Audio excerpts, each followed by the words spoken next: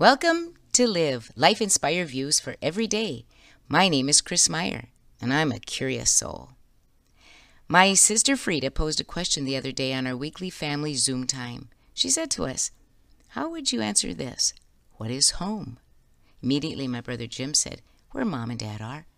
We grew up as preacher's kids, so we moved to different houses in our growing up years.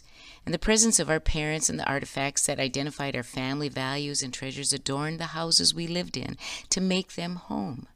But the question created some wonderful discussion. Remember a couple weeks ago when I shared about the woman on a train in England who was asked the question from a fellow traveler, "What should I know about where you come from?" Some people are fortunate to have warm and cozy memories lurch into the present when responding to a question like that. Some people have darkness and pain permeate their bodies like sharp triggers when questions about their before, so to speak, are asked. Many people are traveling now, getting away for a summer vacation or break from routine. When those moments are over and you're returning home, do you just then yearn for the place where you always rest your head and go about your daily life? It feels good to walk back into the familiar when you return from a vacation or time away. That sense of familiar could be articulated as home.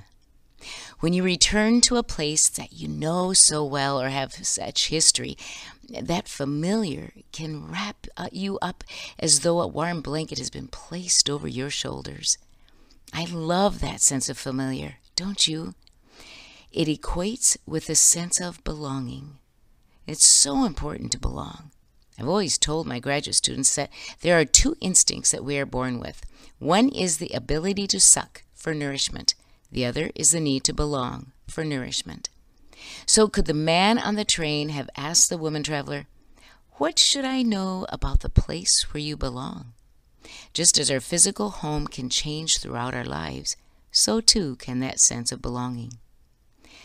There are important ingredients that are required to create this sense of belonging. Just as a home is created by artifacts and people committed and related to each other in some way, the sense of belonging is created by trust, acceptance, and caring for another. There's an old Irish saying that goes, "You are the place where I stand on the days when my feet are sore." I love the monologue Garrison Keillor once shared about having a home in town assigned to the students who lived in the country. It was called their storm home, the place where they would go to stay when a storm kept them from returning home to the country after school. He often stood in front of it and imagined knocking on the door during a blizzard. He could almost hear the wife come to the door and call back to her husband, "Earl, our storm child is here." What a good image. Yeah, it is. Storm home and a storm child. Where do you go for refuge when you are hurt, afraid, feeling like a storm child needing to be soothed?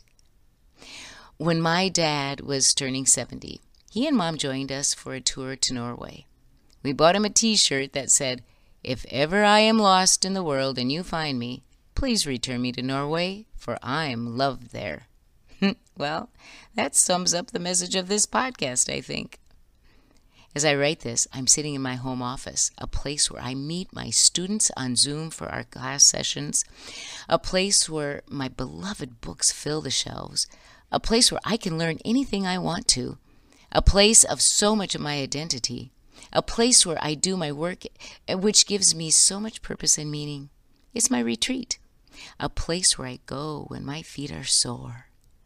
This is just one place of home for me, a place where my soul belongs. There are many more. What if we took a moment to think of all those places where we can find a sense of home, of belonging that feeds our soul? Wouldn't that fill our hearts with a peace, a contentment in these days when so many things encourage us to feel anxious or fearful? So, what do I need to know about the place you call home? Where do you go when you are a storm child hurting and afraid? Where do you go when your feet are sore? Where do you know you belong? Write it down. And you guessed it. Put it on your bathroom mirror. Join me next Monday for Live, Life-Inspired Views for Every Day. I'm Kris Meyer, and I'm a curious soul.